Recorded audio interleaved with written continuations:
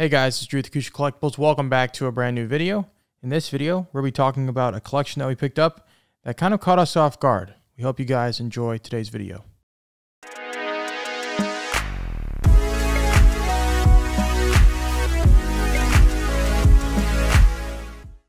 So shout out to Chris, Sandy, and Brandon for letting us come into their home, view these coins, be able to pick up these coins and offer them to you guys.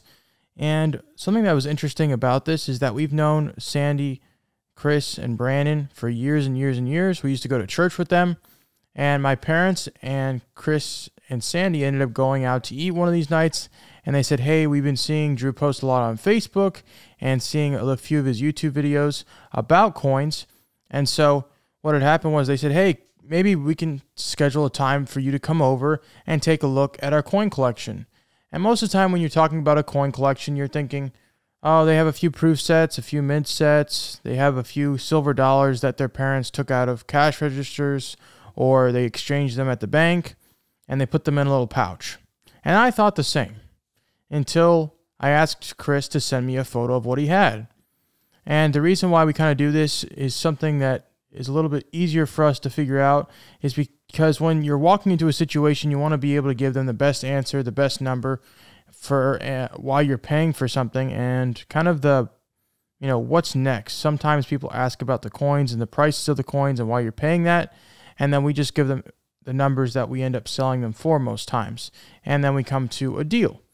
And so I told Chris last night, I said, hey, send the photo over. He forgot, which was okay. And so I gave him a gentle reminder before our meeting today to send me the photo. He sent me the photo, and I was blown away because most people don't have this much numismatic / silver and gold in their collection, in their safe. And I can't wait to show you guys exactly what he was able to give us and show us today. And so let me just give you guys a quick rundown real quick. He ended up giving us 500 Kennedy half dollars that were 40% silver. He ended up giving us 20 BU Morgan dollars that are all graded by NGC.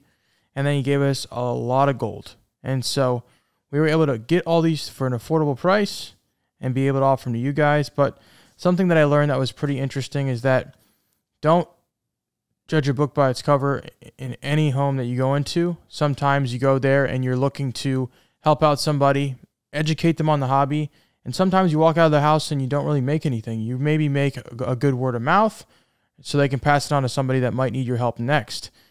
A good story for this is that my dad was talking to someone at a garage sale, and at the garage sale, they said, we've been putting back silver half dollars and silver dimes for years and years and years. My dad did it, and I want you to come over. I want you to make an offer for me. And we ended up going over there, and they didn't have any silver half dollars. It was like 4 or 5 out of probably a few hundred that were silver. And then we had a few silver dimes. And so we ended up spending, I think, like $50 or something. Nothing crazy at the time. But what we were able to do was give good word of mouth to them, tell them that we're honest, good people, willing to look at anything, willing to step into any home and help them out with their coin collection, because that's what you need. You need people that are honest, down to earth, and willing to give their time and effort to this hobby. With this situation, we were able to go into the home, not only educate Chris and the family about coins, but we were also able to buy coins from them so they can use that money for a different vehicle that they felt was more worthy at the time. And that sounds like a good trade-off for both of us. And so we hope you guys enjoy what we have to show you today. Let's show you right now. So the first thing we want to show you guys are these 40% Kennedy halves. So like we said, there's about 500 in this canvas bag. And what I'm guessing is that Chris bought these all at the same time in the 90s, and then he ended up wanting to sell them to us today. And so he ended up getting a decent, return on his investment, which a lot of people need, but they have to give it a certain amount of time for it to happen. A lot of these are AU or BU, and I think that what he did was he ended up buying from this place called Goldline. And Goldline is basically a big distributor for people that want to invest in gold and silver, and so I think that's where the 500 Kennedy halves came from.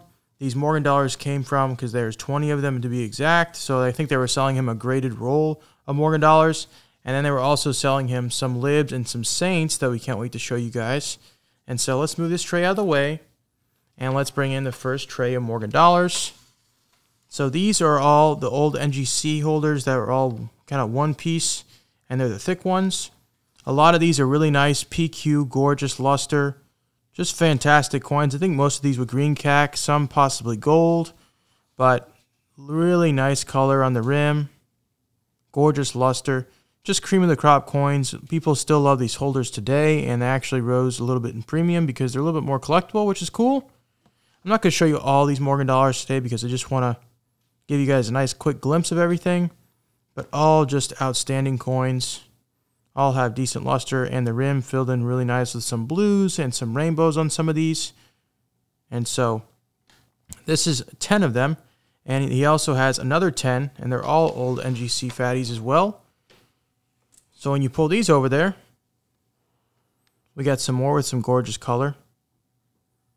The cheek is really nice on most of these coins. There's a few kind of abrasions out in the field most times, but that's okay. And so offering coins like this with great eye appeal, nice little kind of character to the coin is always good. Here's this 1899 with some color. And these cheeks are actually pretty clean when you look at them. You know, Morgan dollars, when they have all those hits on the cheek, sometimes collectors don't get really, they don't get behind those as much as they look for when they see a Morgan dollar cheek that looks like this. And so definitely a nice group of 20 Morgan dollars that were all graded, and they're all sent to him by Goldline. I left these stickers on there because they might be a little piece of numismatic history. He bought these all in the 90s, and so people might think they're interesting to keep in their collection if they were to buy them. Now let's show you guys the cool stuff, the stuff that's the real money, which is the Saints and the Libs, and we also bought some raw ones also. So when I was taking a look at these, they're also nice in quality. I think NGC was a little bit more strict back then on the grading.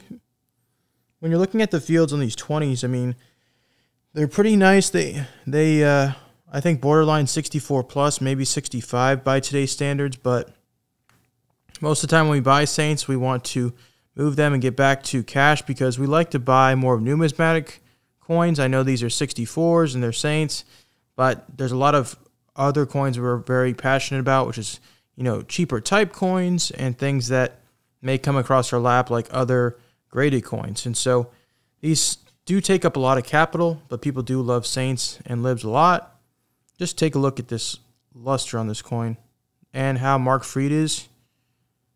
I love buying PQ coins like this that are really close to the next grade because it really gives a collector a nice value. A lot of times we don't crack out coins that have a really nice look to them just because, like I said, you can provide more value to a customer and they really start to like your eye for coins and they'll come back and buy from you again and again. We had somebody buy some coins today and they say, hey, I love the coins that you pick and that's why I buy from you. So that was a very nice compliment by them. We have some Libs up here at the top. We have this nice 1900. A lot of these have toning spots on them and the cheek is pretty beat up, which you see on most Libs, but that's okay. Just decent coins overall. Nothing too crazy. And here's a nice 1907. Graded mint state 63. And this might annoy some people, but these are circulated. This is AU. This is XF AU. These are XF. And wouldn't it be cool if you just put all these coins together and you're just walking around with them, just holding a little piece of history, because that's what a lot of people did back then. And these coins are really neat just to feel in your hands, understand as a collector or as a coin dealer. And I really do like just the feel of these coins. I can understand why people buy graded coins these days. And so, graded and raw coins, but raw coins especially because they just get to feel them and understand the true weight of them. And so, thank you guys for taking a look at these gold coins and the dollars and the Kennedys. We hope you guys enjoyed this video. If you guys did enjoy it, make sure to leave a like, comment your thoughts on everything we had to speak about today, and subscribe. We're coming out with videos every single week, and we're so thankful that you guys are a part. We'll see you guys in the next video.